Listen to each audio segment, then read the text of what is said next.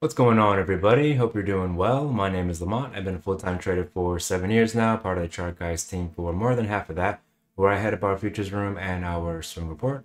In this video, we'll go over the overall market, cover some hype sectors, hit you with some trade zones, and that is pretty much it. So let's get into it. All right, so starting off with SPY, last week we were talking about how there's really just one more challenge left for these operators, right? Or for these buyers, I should say. And it is just this guy over here, this supply that is sitting at all-time high. And so let's see, we ended the prior week here, or 2 weeks prior, I should say. And pretty much the best case scenario occurred, right? Where you have a gap up and go kind of a situation. So you gap on this day, incomplete gap fill, move back over, and ever since then, all the buyers have done is set a daily higher low and broken to a higher high. So although they have not yet broken over key all-time high resistance, which is of course at 524.61, they're positioned really well to make another attempt at that because, again, this is the only supply that's left. So I've got this potential trade zone set up here because it's really just based off of this structure and this structure. And you'll see that it covers the value area low of this structure here. It also definitely covers this guy over here, 512.76, because essentially at this point now, as long as you're holding over here, 510.75, then this change, right, from this breakout has not been negated. Now, if the sellers are going to have a go at it, and if they do happen to crack this guy, maybe even they fill the gap, as long as they don't trade through this, so actually I should probably adjust this a little bit. All right, we can go back to using this guy as a reference again. So something like this, I think is, I mean, honestly, I think this is fine. I don't think we have to go so deep like this. If you want to be a bit more conservative, something like that is okay. I forget how little risk it is on these ETF charts. But still, I still think that's probably unnecessary. Something like this is probably conservative enough. If you're looking for a potential higher low play, not necessarily a daily higher low off of this price action higher low, but a higher low to be set over this prior high, right? So I think this is a fairly reasonable trade zone, essentially looking for a weekly higher low. Yeah, weekly higher low. Lots of space for that weekly higher low to be set over 493.86. I got some friends with me, so I hope they don't go crazy. Sometimes they go crazy. So anyway, excuse me. So anyway, that is pretty much it for the SPY. At this point now, just 524.61, and if they can hold over 512.76, that would keep them, honestly, to stay the most confident, you would hold over 518.40, right? Because that's the low of this supply sitting at all-time high. So 518.40, if that holds throughout next week, that's pretty much no red flags for buyers. As long as you're holding over 512.76, you're still doing okay. Over 510.70, under 510.75 is when we start to think, okay, this is starting to be a bit problematic, but we'll still have to see how much follow through they can get back under 510.75. Basically, if we don't see follow through their supply now, or we see a pop and drop kind of a situation, that opens up the scenario where we're just kind of looking at more bigger picture balance. Okay, so we shall see. QQQ as well, I have a little bit of a trade zone set up here, and again, it's based off of the lows of this demand zone here, which you can clearly tell was very significant, right? Once you clear back into this structure, the value area low hold of it becomes key. The value area high becomes the high of the day for this session. You set a higher low with a failure to get down to the value area low. As we very often talk about, it's very valuable to not just consider what price has done, but also what price hasn't done, right? So a gap down situation, that's what price has done, fair enough. But what hasn't price done on this day is it hasn't come down to the key test, right? This key level here, the value area low of this area that's acting as daily supply as long as you're under the point of control. So think about it, you put that all together, right? You're coming in from the underside. This is a supply zone.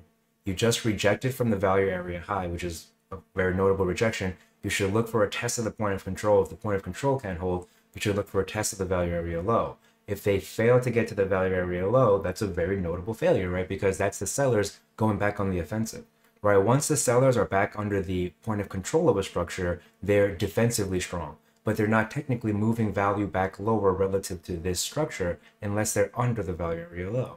So you can say that this stuff over here, right? This buyer's getting stuffed over here at the value area high of this structure, which is also happens to be the low of this guy, right? of the structure sitting at all-time high. The rejection there affirms this structure as supply and resistance. It also affirms this structure as supply and resistance. So you should expect a move down to the BOC, and then you should expect to move down to the value area low. So a notable failure, and now that you've popped it back above it, despite the Friday being a weak day, I guess I should have covered this in SPY as well.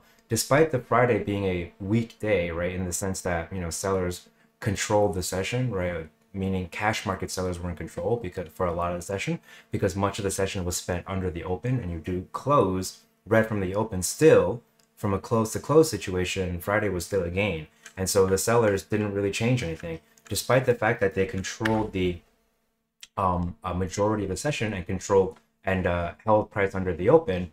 The prior day session, Thursday session, the point of control, you don't find acceptance under it, right? So here's the point of control from Thursday session, and you don't find acceptance under it, and so value still moved higher, right? It's overlapping, but it's still higher. So the buyers are actually okay, despite the fact that Friday didn't look so great.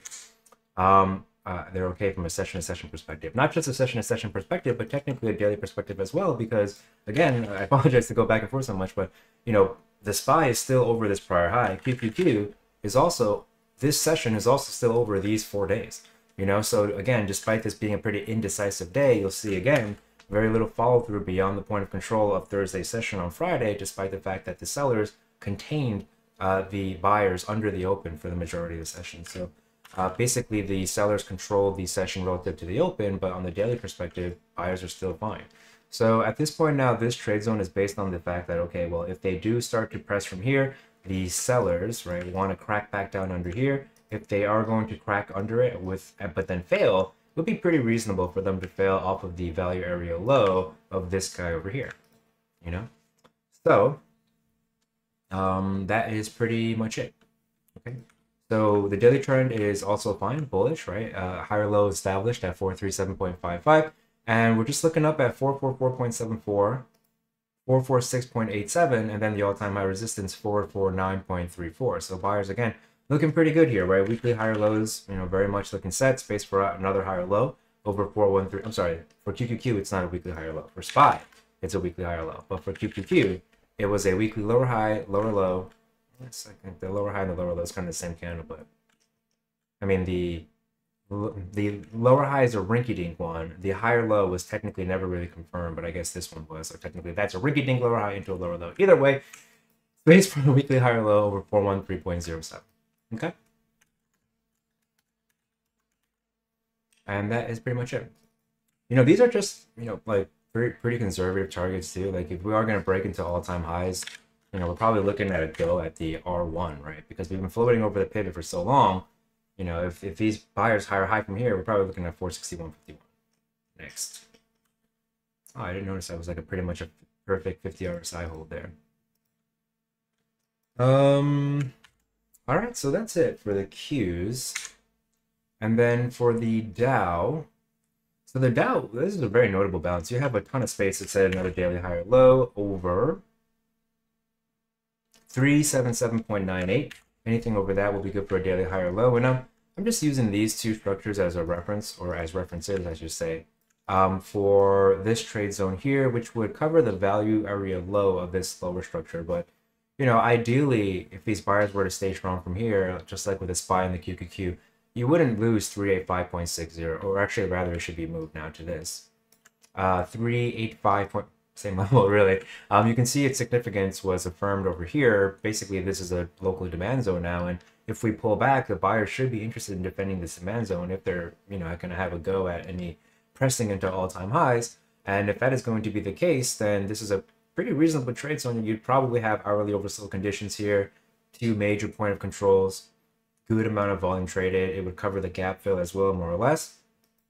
And it's probably like a 50% to a golden pocket. Yep. Yeah, roughly. It's a 382 to a golden pocket. It's, these kind of things just tend to, have confluence, right? For me personally, you ask me, obviously I prioritize price and volume. Everything else is technically derivative of that, right? Even a fib pull is just derivative of 2 price points, right? All of those key levels are derived from 2 price points. So, and there is some subjectivity to it, right? Some folks might say, hey, listen, why don't you just pull it from here, right? And then some other folks might say, no, we'll pull it from the whole move. I don't really think there's a right or a wrong to that, right? It's just, you know, which leg are you looking to play off of, right? Personally, these days, I would just look at this one as one move and look at this as one retracement. But either way, this is, you know, kind of why I prefer volume profile is because, you know, I see the locations, you know, I know that these are the key locations because of what the market has already told me, as opposed to speculating off of something that is, you know, derived from 2 points in the market, right? So anyway, that's pretty much it for the Dow. Just all-time high resistance now, really. 398.82, and for most confidence that buyers would just hold over 392.63 because that would just mean that this guy is slowly flipping into support. Did I skip over any of that? No, that's good. Okay, so IWM has now come into our lower trade zone. So we really, you know, this one is worth like remembering, burning into your brain because, you know, recall the initial hedging position here, right? So we got this one, then we got this one. What this is responsive trade, right? You're responding, or rather, you're taking trade when price responds to one edge of a balance area, right? When price is going and, you know, just trading between two very major areas, which, you know, you're probably sick and tired of hearing me talk about this for IWM, right? But it's these two structures, right? This guy over here, you know, these two, this fella, the upper fella, made for all of these lows and all of these highs. This lower fella made for all of these lows and then all of these highs. And so what you have is no man's land under all of this supply, over all of this demand. And so both of these plays were just looking for failures to not find acceptance, right? Or failures to find acceptance, I just say, over, again, these two, right? And so lo and behold, responsive trade works, right? Because, I mean, not to say that it's not as if one type of trade always works. The idea is that a responsive trade here was reasonable, you know, whether or not it worked. It's reasonable because we're just balancing, right? Bigger picture. The market right now is trying, as long as we're in this no man's land, the market is trying to determine, are we going to come back down into this demand zone or are we going to come into this supply zone? That is really it, you know? So if you took this trade or if you took any kind of trade, you know, bottom fishing off of these lows, by now you should be out, you know, a good amount of your position such that you can ride all of this drawdown and it wouldn't be that big of a deal. You can throw your stop under this low here, 191.34. And if you are still in from, what day did we do that? Oh no, that was on our regular group. Never mind. Not regular group, our Slack community.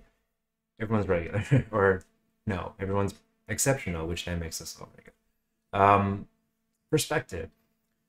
Anyway, so that is not it. So for IWM then, we're still pretty much looking at the same thing, right? If you look at what happened on Friday, what happened? You know, you opened pretty much right at the value area low of this key structure. This is the same guy from 2021, right? So you open up right at the value area low of this guy, and it's very similar to the QQQ situation, but reverse. Remember in QQQ, we were saying, okay, listen, you opened up right close to that value area low, the seller target, and yet they couldn't get there, very notable failure. It's similar for IWM, where you open right at this value area low of that, you know, key supply zone, and then you were positioned well to press the situation if you could hold over the open, which they did pop over for a little bit, but then they failed to get to this key level, this point of control, roll back down under. This is a bit of a red flag, and so now we should be looking out for 202.88 next. That's the low of this guy. That's the local supply that they're trying to get through right now. If they can break through 202.88, then eyes on 200.41. As long as 200.41 is supportive, then these higher prices relative to this leg, the last week essentially,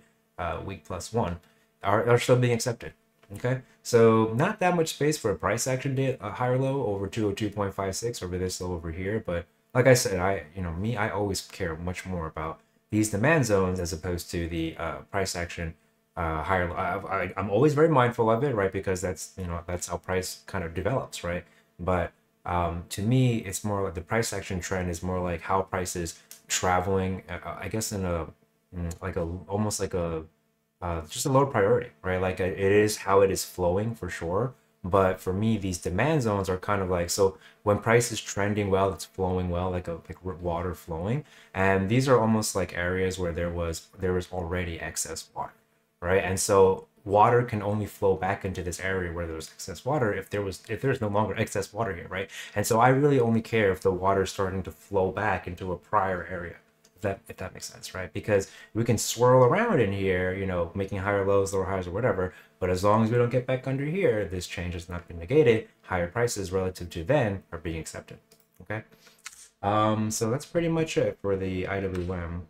Actually, also space for a higher low over 191.34, but there's the potential that IWM sets a weekly lower high under 211.88, which would increase the potential, right, for the SPY, the QQQ, the Dow, for them to also just be setting weekly lower highs, despite the fact that they're very close to their all-time highs. We can't just assume that the buyers are going to just, you know, run with it. So that's pretty much it.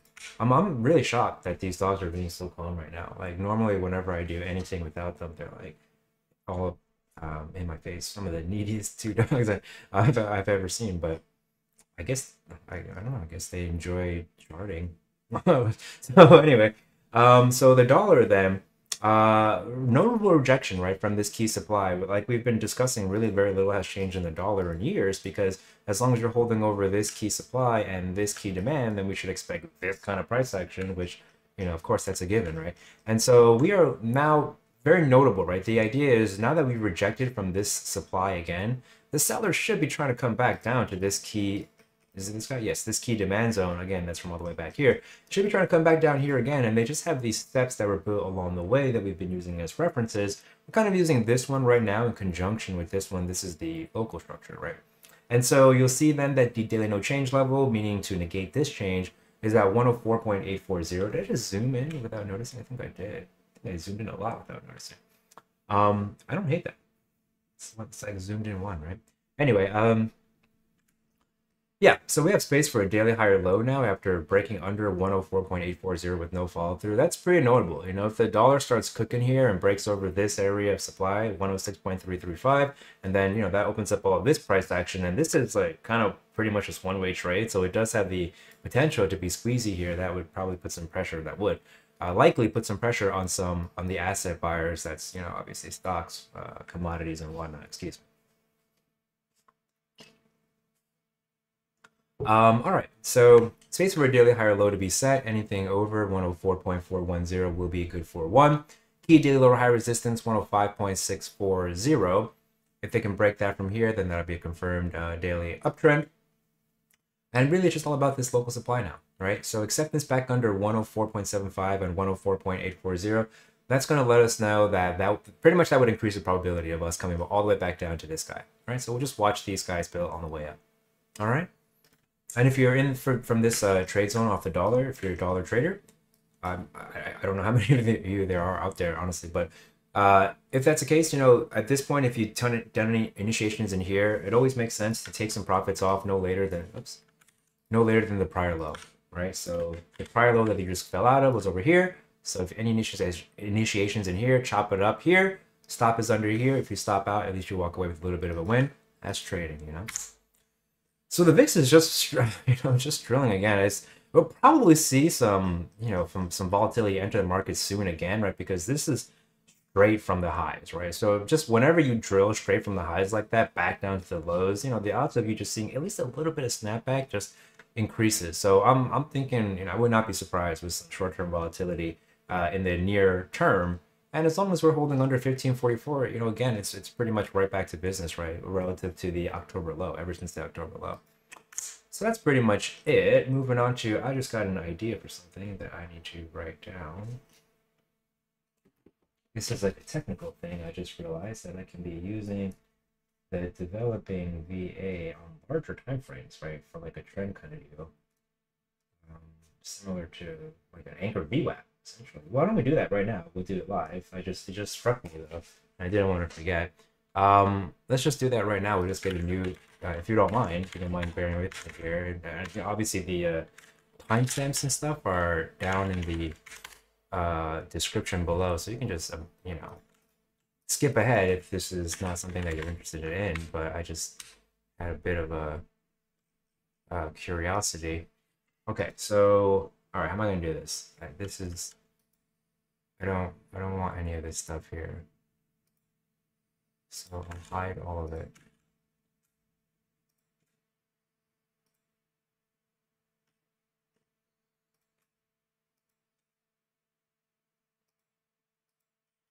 Okay, I just want to see something like this. I just need this really. Quick glance. We can pull it from this low, right? From the October low. This is our developing. And then I'm very curious to see what it would look like if we did it like this. Okay, we don't need that. Let me remove that.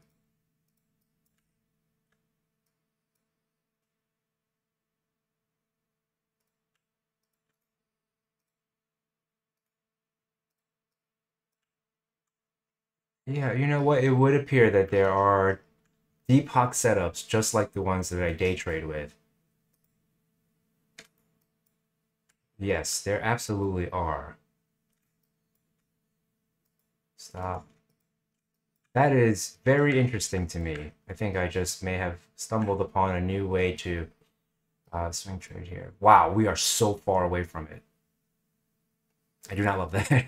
I do not love that. You know, typically when you pull far away from the developing value area high, you know, eventually you do come to revisit it. So I would not be surprised if we eventually, you know, come back and revisit here because we're so far away from the diva relative to the October low. Very, very notable. All right, so I will timestamp this as like the tangent. Tangent. So apologies. Anyway, moving back then to our regularly scheduled programming here. Okay, so moving on to NVDA. So NVDA, I revealed it last week by accident, but this 2 weeks ago, this was the trade zone given to our swing report subscribers.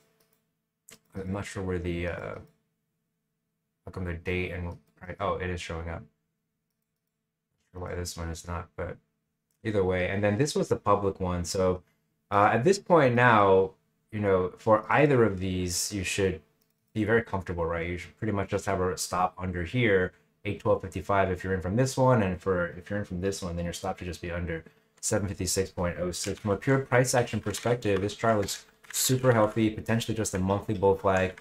It's gonna have earnings coming up soon, like it's always the outlier, right? It's like but anyway, so just timing wise, I mean, so you know, it's anyone's guess, but I personally wouldn't be surprised if we just kind of chop around in here until like, you know, I wouldn't be surprised if the market's just waiting, right, to see what kind of, you know, what kind of report they have in their next call. So that's really it. I would not be surprised by that. And so basically, as long as we're holding over this 222 to 229 demand zone, which, you know, both of these trade zones were designed around, these buyers are doing totally fine, right? So just looking for a daily higher low right now. Technically, you could say this daily higher low has been set here at 882.31 because it did break the prior day's high. But just not that much follow through. A bit of a red flag that you didn't see that much follow through on it. But again, bigger picture, this chart is totally fine. So that's really it. For here, you know, from here on out, if you're looking for, you know, another trade, I think you're probably looking at something like this. Like at this point now, if you don't see follow through and like just the buyers going for it from here, like from a breakout from here, then at this point you probably want to be a bit more conservative with your next plays, right? So maybe something like this, looking for a lack of follow through down to here, something like this, I think is, you know, more reasonable now that if you don't see higher highs right away from here, right? If we keep bouncing around, the sellers probably get more emboldened, right? They probably try to dig under this low again, but if the buyers are going to defend anywhere below here, it would be here. And so if that's going to be the case, then something like this becomes pretty reasonable. But yeah, that's pretty much it. Space for a weekly higher low. Anything over 756.06 will be good for one. And that is pretty much it. Can't even see the black though. Oh man, it's funny. Bitcoin. All right, so Bitcoin here. It's at the key test area right now, right? Because again, we really care about this guy. This guy is sitting at all-time high. As long as you can't find acceptance below it, then, you know, obviously higher prices relative to that are being accepted. So there's a lot of stuff on right now. So I guess let me kill some of this. This was shared, I think, last week, right? This just being the idea that, okay, well, the sellers got caught up. This is pretty much one-way trade, except where you have this little bit of overlap here. And that was drawn best on the hourly time frame, I think. All right, so you just have this little bit of sideways trade here, and that is pretty much what made these lows over here. So this trade zone then is just based on the idea that, all right, well, if they don't trade through this area, they don't come back down here, then this is all going to be very healthy consolidation. So right now, technically you have a rinky-dink daily lower high, but you didn't really bounce for a higher low yet. So anything over here, 56500 is going to be good for one. And if this is going to be kind of like an inverse head and shoulders dealio, then you don't want to lose these lows over here, which is at 59573.32. So, again, this is pretty much also a play for a potential inverse head and shoulders. So I realized that the risk to this is actually quite low. So from down to here. So I did initiate on this pass back over today recently. It's just an ad. And I just threw my stop under it. So I'm just being a little bit more loose with this kind of a trade. It's not really, again, it's not that much risk. And my crypto sizing is not really that big because I'm on Coinbase and it kind of sucks. Anyway, yeah, so I just got my stop under the low, and we'll see how that goes. If we get back to this depok, then I'll chop it up. And if we stop out, we stop out. That's fine, no problem. So anyway, that's pretty much it. Because Bitcoin is also potentially a monthly bull flag. Weekly lower high, lower low, not really seeing that much follow through. And on the daily time frame, now space for a higher low. So, I don't love this battle here for this 61003 level, but is what it is. And yeah, this is exactly why I just threw my stop under here, because I just kind of figured there would probably be more of a battle here now that that was the most follow through they've seen before. Like when you're dealing with it over here and you're falling from pretty high places, it's very different context than when you've just broken through the level and now you're broken back above it and now you're back testing it as support. It's a little bit shakier, right? Because you just essentially lost the battle here. The buyers essentially lost the battle here, but then recovered, right? So now they're working on following through with that recovery, right? Because, if somebody's, beating on you and you recover and counter, you still have to finish the fight, right? So that's what the buyers are trying to get done right now. Okay, that is it. Then for Ethereum, I still no change to this, right? So Ethereum is based off of this guy and this guy, this trade zone, based off of this structure and this structure, which is what rejected price. I'm sorry, it's actually based off of this structure, which was trying to support price over here and then made for this major high over here. Right, and it's based off of this guy because this guy was what made this major low over here, and then tries the whole price here, tries the whole price here. So we're watching these two fellas for Ethereum, because as long as we're holding over this guy, then we should expect price action like this, right? And so that's what this trade zone is designed around, because as long as this high over here, 2717.89, is not violated, well then obviously the change from this breakout has again not been violated. Like look at how much work the sellers are doing, right, just to negate this, right? This is always very notable, right? This was this much damage done in 28 bars, or 28 days, and so far in double that time they have yet to come back down here. So despite the fact that sellers are in definitely control of the daily trend, building a sideways lower, sideways lower, sideways lower, still it's a lot of time to not yet have negated this move. So it's pretty notable. The volume is also declining. You'll see this is the 20-day moving average for volume when it's starting to taper off. So I still stand by this trade zone. If you are initiating down here, you can be taking partial profits over here, 3202.80, and just grinding out a position, right? And then just stop it out no later than 2461-ish under this big old point of control from 2570.27, right? So this trade zone is based off of that big demand zone, but also this prior high here, 2717.89, right? So I still stand by this. I think it makes a lot of sense. Okay. Here's to see what it would look like if we do one from here now. Let's do that developing. Wow, it hasn't come back to the depok in a long time. Interesting. So that's notable, right? Because you would think then that having not come back to the depok, which is here, since all the way back here, and so many breaks of the deval, that should be the go sign. The sellers, that they should be trying to hold on to the deval, and the failures to move the deval lower by holding under it is very notable, right? So the depok hasn't moved down in quite some time. I would not be surprised with this snapback kind of a deal to test the depok there. Anyway, let's see. So CCJ, still have nothing new on CCJ. If you were in from that trade zone of old, you are just sitting really pretty. I know we got one fellow who's still in it and doesn't like how much he doesn't like how small his runner is. So it's a good complaint to have. Anyway, but I don't think that we necessarily have missed the boat on this yet. So I'm still looking at 440.47. Like I would not be surprised if we continue to chop around. That's kind of what it does. right? Like it broke to a new low here, chopped around a bit, and didn't take out this local demand zone, and then rallied straight through this guy, and then chopped around a bit under this supply zone, right? Oops, under this major supply zone sitting at all-time high, right?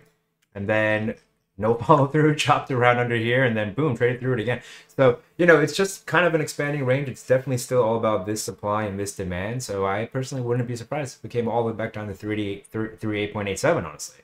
So yeah, I'm still just looking for that. Plays off of 44.47, plays off of 38.87. That being said, you know, the weekly chart, it's okay. Space for a higher low over 45.10.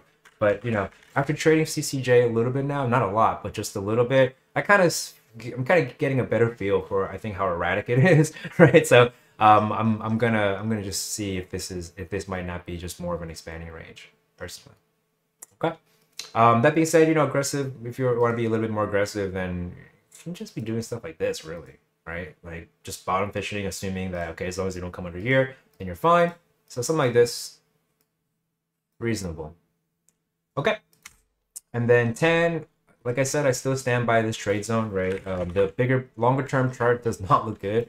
Weekly trend is now bearish, lower high and lower low. Key lower high resistance is at 46.13. You're potentially just rejecting from this supply here, right? Like, you know, this is a bit of a red flag unless these buyers can get back to testing this guy again, 45.20, and ideally get back to 51.70 so that we can get back to thinking, okay, what we're looking at is just balance under this guy, right, and over this guy. This guy, which was obviously a big deal over here and is being a big deal right now. This guy, which was obviously a big deal over here and here and here. And again, you know, that's what we're looking at, right? So ideally, these buyers will, you know, kind of break out of this falling wedge-like pattern that they've been in for quite some time, right? So the most steepest one looks like this, right? So that another failure to break over this guy. But, you know, it's been wedging for a long time. There's a lot of different ways in which you could draw it. You know, something like that is fine. Got a couple of hits over there. Anyway, so that's pretty much it. So the daily chart is a bit of a red flag, right? To higher low, higher high, no follow through, multiple highs there as well, and then to higher high there with no follow through, pretty notable volume on this selling. You know, still we call for what it is, right? It's about this guy now. Well, we can ignore these now. It's about this guy now, right? This breakout high, it's all about this guy. You can notice that, you know, what happened here, right? You had 2 days where the lows are right there. So 42.02 and 42.67 become super key. These buyers need to get back up to 45.20 just to breathe a little bit of a sigh of relief to see, okay, to say that we're probably doing more of this, right? Because, you know, seeing no fall under the point of control is a good look. But again, they need to start being constructive. The buyers need to start being constructive by finding acceptance over 45.20. Otherwise, you know, that would increase the probability that we just come test the value area low of this guy here. Okay, shouldn't have stolen that arrow. All right, that's pretty much it for 10. And then finally for MSOs, it's the same deal, you know, and something to consider is like if the overall market's going to continue to remain strong and IWM is like kind of flirting again with the lows of that very key daily supply zone, right? So, you know, if IWM does get this breakout here, right, if you don't see acceptance back under here and they do break out and find acceptance over 207.61 and we start cracking this guy again, that's probably going to embolden, you know, these MSOs and even CCJ to, maybe not CCJ, but these smaller, more hype names like TAN even, right? These smaller names will probably get more confidence, right? If the IWM can break over that structure. So MSOS is doing it like kind of a similar thing, right? Where you have this supply, it's not the same exact supply. Like if you combined all of this, then that would pretty much look like IWM supply, right? IWM has been, this year is from what, 2021, so it's like pretty much all of 2021, right? So if you look at all of 2021 for MSOs, it would be all of this up until here, right? And so this is kind of like the no man's land then, right? So MSOs is kind of battling its own no man's land, whereas IWM is already on the highs of its no man's land. You know what I mean? All right, so like, because they're the most correlated, right? So for MSOs, then I would stand by this, right? Like I think this is a very reasonable trade zone because, well, I mean, it's still all about this fella here, right? As long as acceptance over this fella, then they should be trying for this guy. You know what I mean? So that is, yeah, that is pretty much it. I hear people entering, so these dogs are probably going to lose it soon. So no change to this, right? The trade zone has already worked 2 times, and that is That's really it, right? So you can't love the fact that you're seeing weekly higher highs like in follow through, but technically we care more about these horizontal levels, right? And so as long as this structure is supportive of price, then we should expect this. And as of right now, they're doing their best to try to defend this structure. They'll need acceptance over 9.37 and then 9.64 for confidence in that. So that is pretty much it. Appreciate you guys sharing some of your time and energy with me. If you found any of that valuable, hit us with a like, subscribe. That helps us out a lot. Otherwise, hope you enjoy the rest of your week, and I will see y'all soon. Farewell.